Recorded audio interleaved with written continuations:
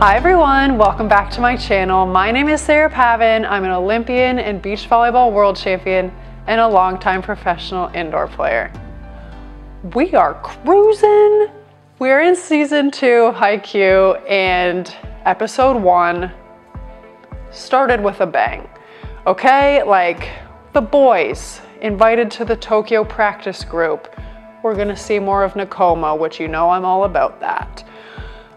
We have got academic troubles. Some of the boys might not be able to go if they don't pass their schoolwork, so we got a little twist. And then Koyama and Hinata blacked out while they were competing during conditioning and happened to stumble upon Ushiwaka, the star player of Shiratorizawa. Now, I didn't like him very much because we got to know a little bit about how he thinks. I wasn't a fan. I love that he's left-handed. I think he's incredibly good looking. His voice is very deep,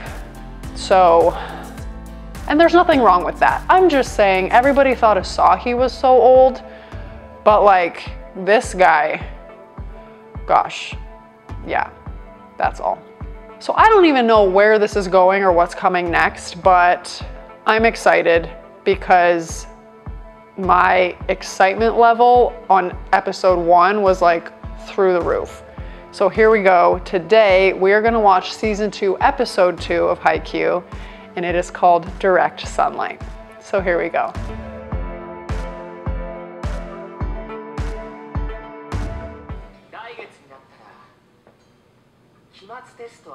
Okay, academic recap.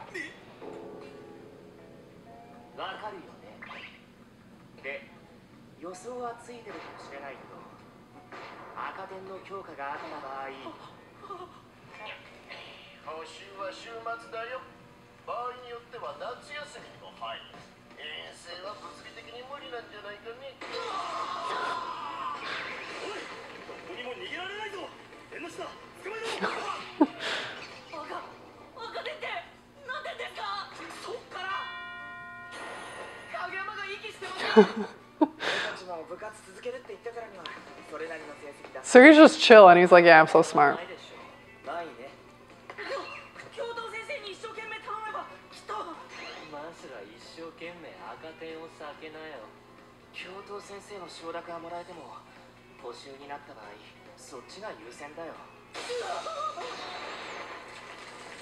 Is he not bad at school? Like, I'm confused.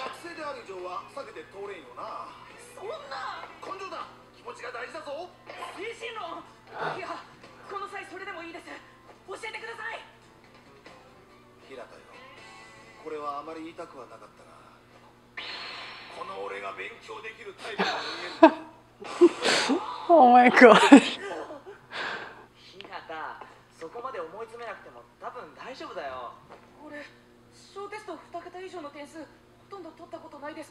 What is the quiz out of?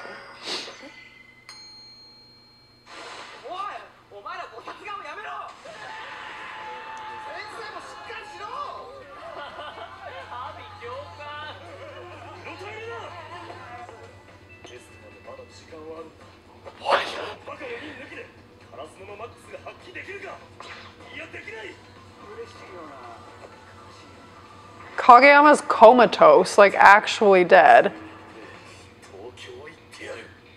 Are they all 4 really bad at school? Like, I knew a couple of them, but like, they're having a meltdown. And Hinata hasn't received a double-digit score on any of his tests. Out of what? If it's out of 100, we've got a problem. If it's out of 50, also terrible. But like, somebody tell me. I'm hoping it's not as dire as it seems.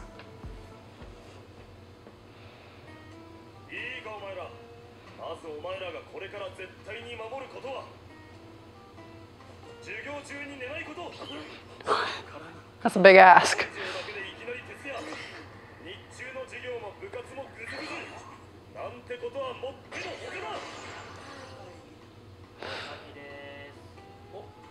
It doesn't shock me that those two are smart or are doing fine. I love him.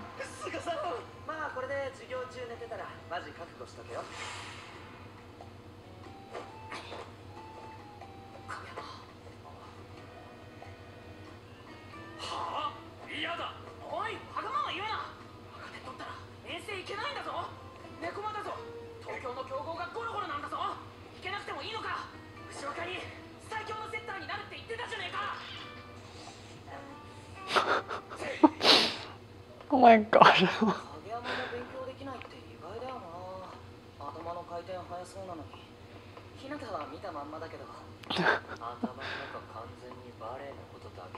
Maybe that's Kageyama's problem.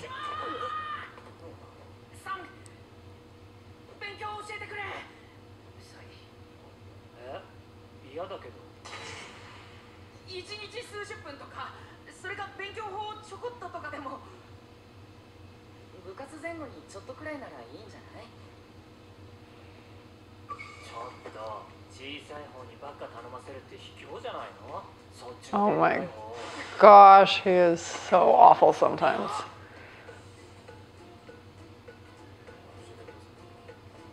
I didn't hear you.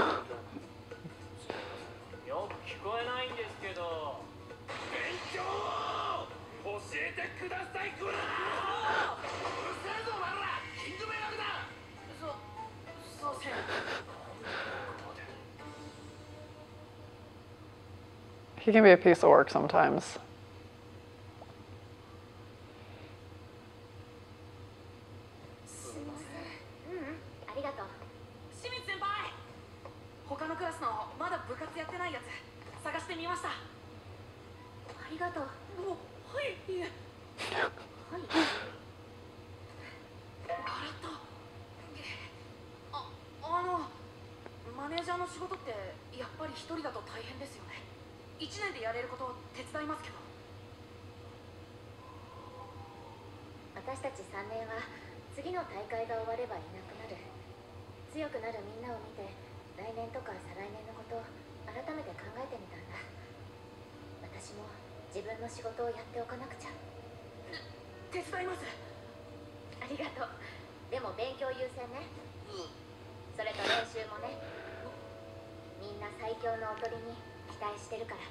I think that's the most I've ever heard her talk at once.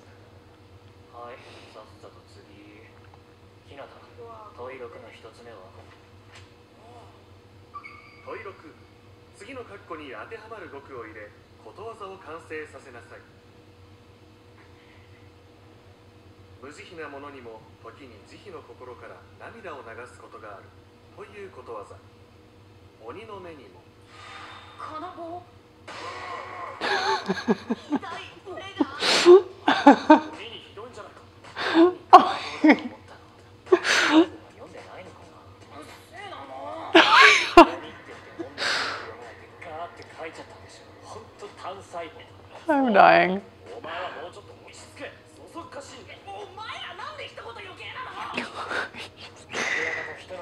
Oh.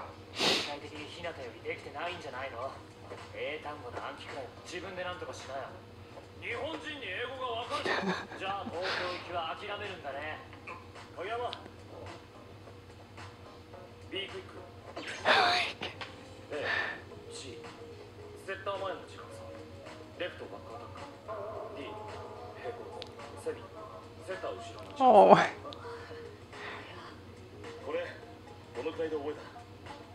Exactly.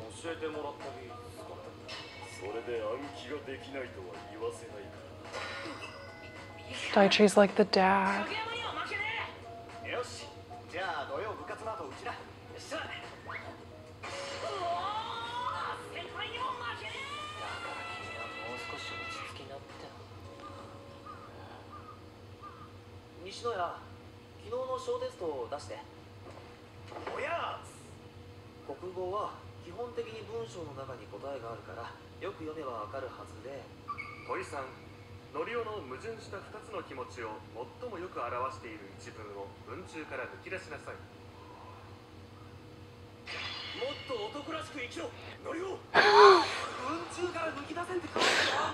Is this for real?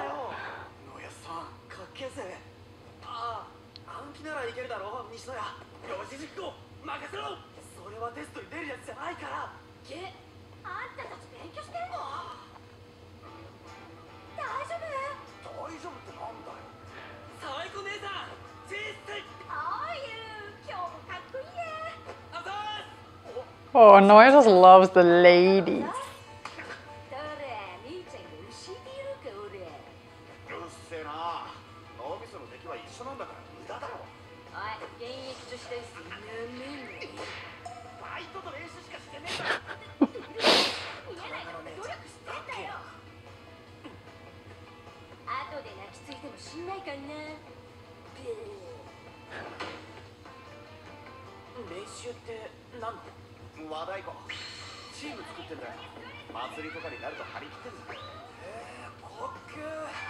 Ooh, what's taiko? Is that drums? If it's not drums, I'm sorry.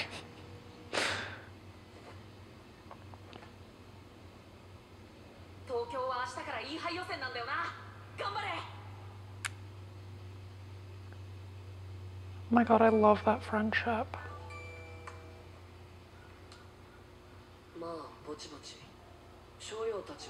How is he sitting on his knees on a swivel chair?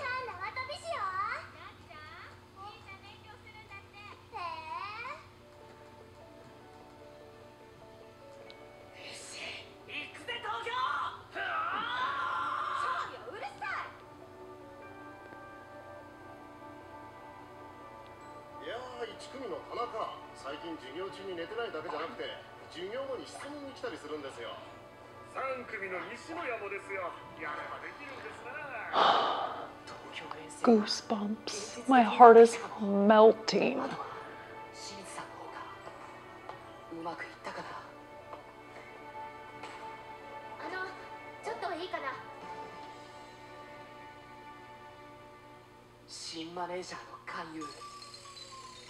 Oh my gosh, she is adorable.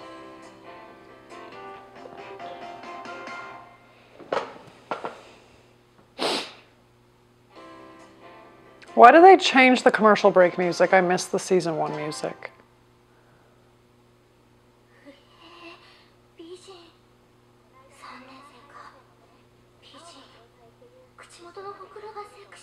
Oh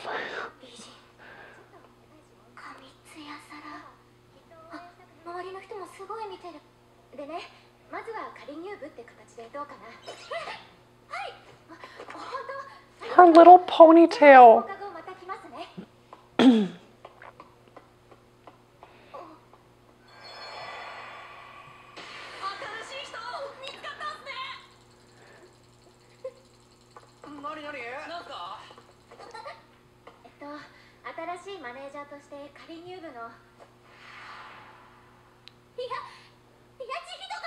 Oh my gosh. Oh.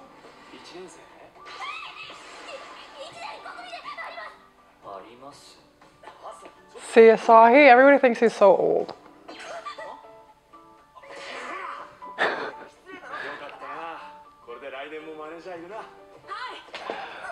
Did Asahi get a perm?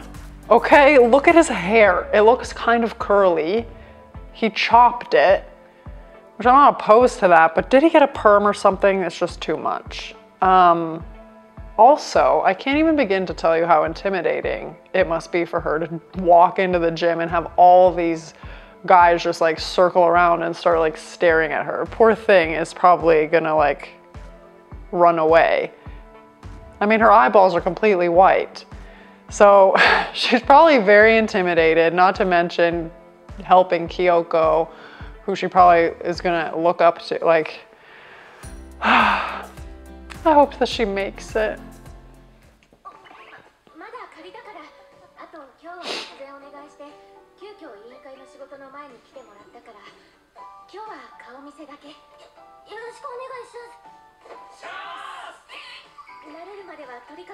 Okay, that's what I was talking about.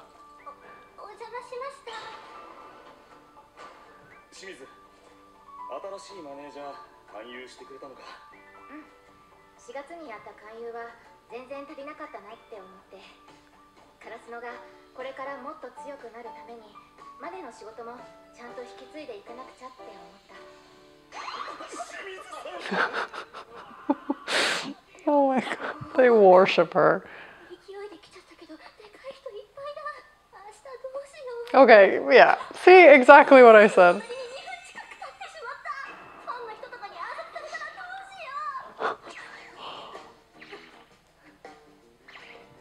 She's like a little Hinata. Except scared instead of excited.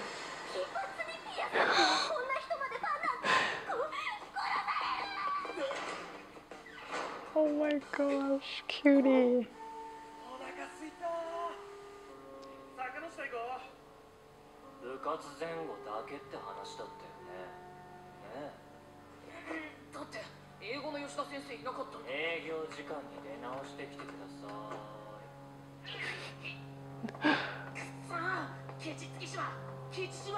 Stingy shoe.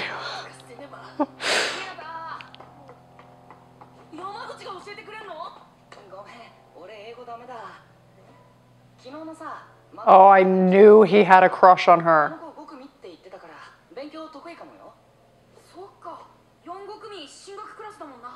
Oh. I completely misread that. I kind of saw the hearts in Yamaguchi's eyes when she walked in the gym and thought that he had a crush on her. But looks like he is a smarty pants after all and just suggested that she help him with his studying. Oh! Maybe her and Hinata will end up dating. I'd probably pick Kageyama over Hinata, but maybe.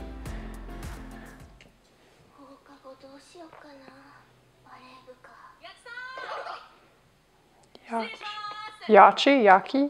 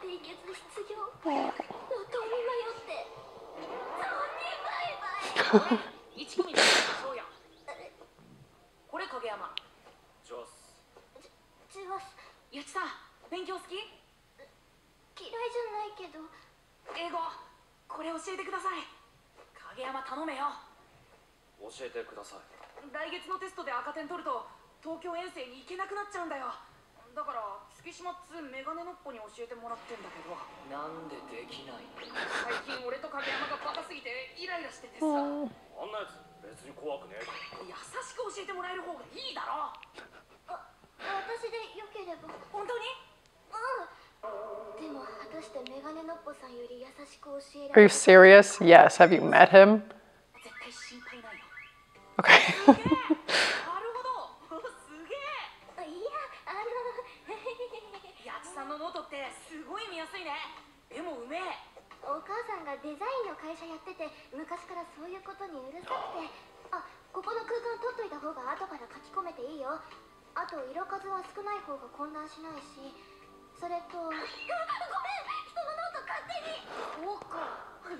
Oh my gosh.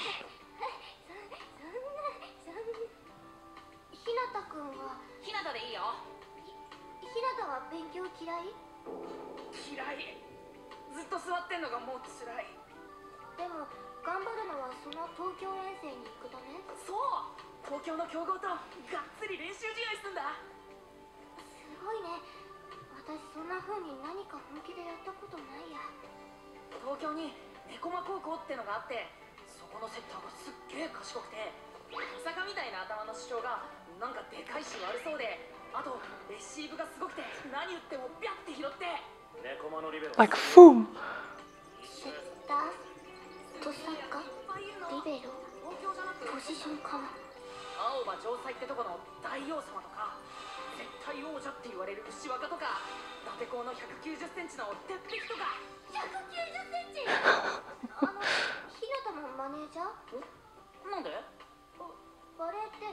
Oh.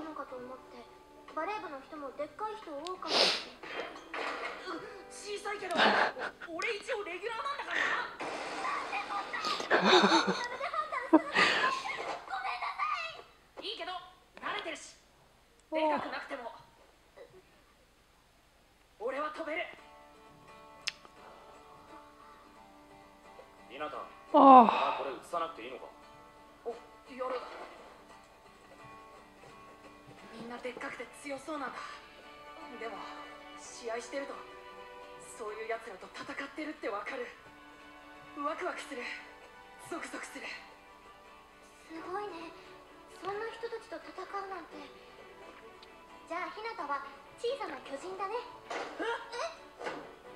She just said the magic name.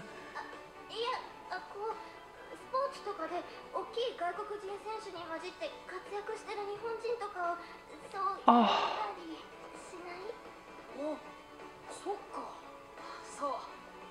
Oh my gosh, he wants to be the ace and then the little giant.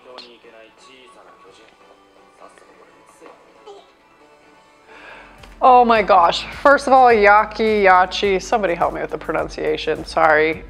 She is a little anxiety ridden. She is definitely overthinks everything, it appears, and is really hard on herself, but it's super cute and endearing. I just hope that she can relax a little bit. I can kind of see a little bit of myself in her. Yeah. She should just take a chill pill. But she said that magic word though, little giant. But even Hinata's like, I may be little, but I can fly.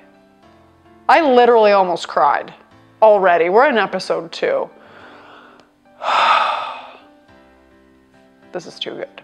And I like meeting new characters. 1 per episode is working for me.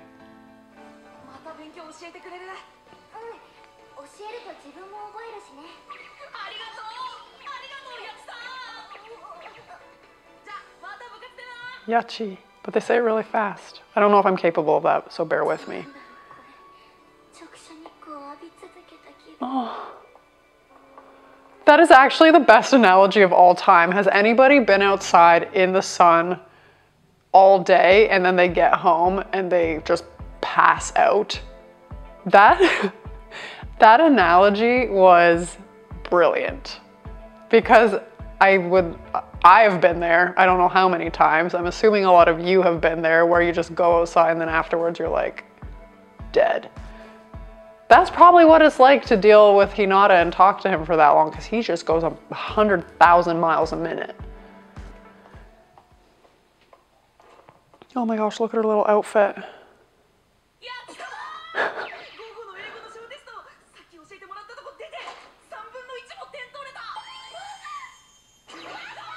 Oh.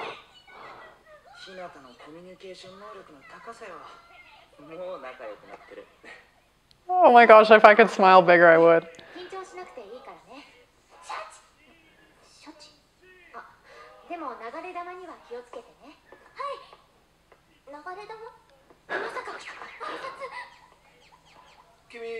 Oh my gosh, little star baubles on her ponytail.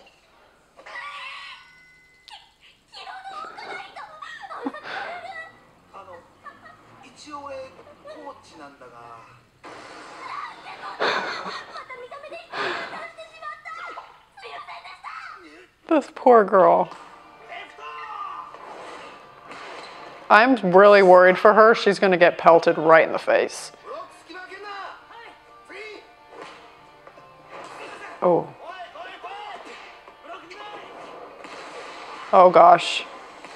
Oh my gosh, I think it's meant to be. They're gonna end up together, you guys.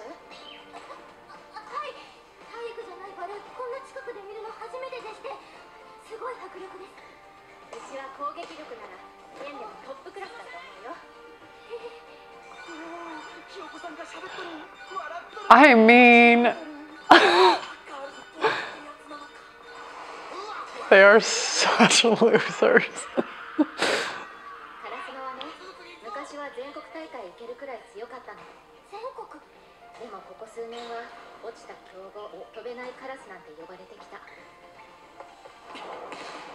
Oh, great cover, Noya. You guys, I'll say it again. The boys have improved.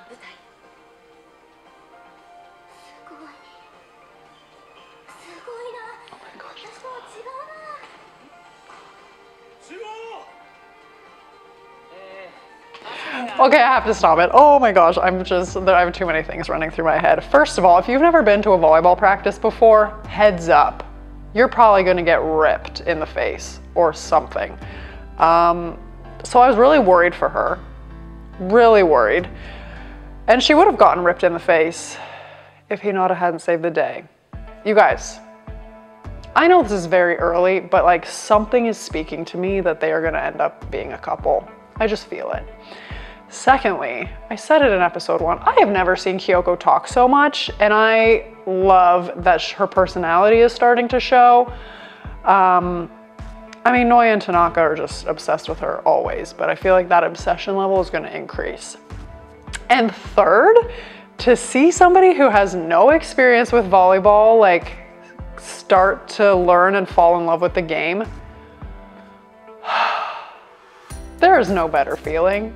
That interaction between Yachi and Kiyoko was so precious, and to see like her excitement like start to like Kiyoko's excitement kind of start to rub off on Yachi, and then like to see like that she's kind of starting to get it, and like the commitment necessary and how the boys are working towards something, and just like I think I'm gonna love seeing her fall in love with volleyball.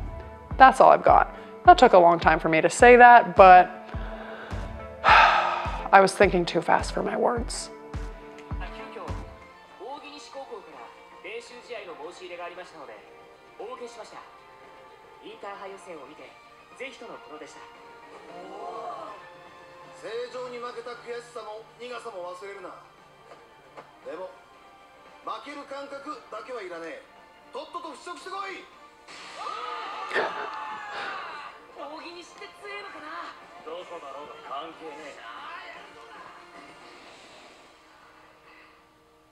Okay, I know that I jump in and say things like actually 10 seconds before the episode ends, but I get too excited.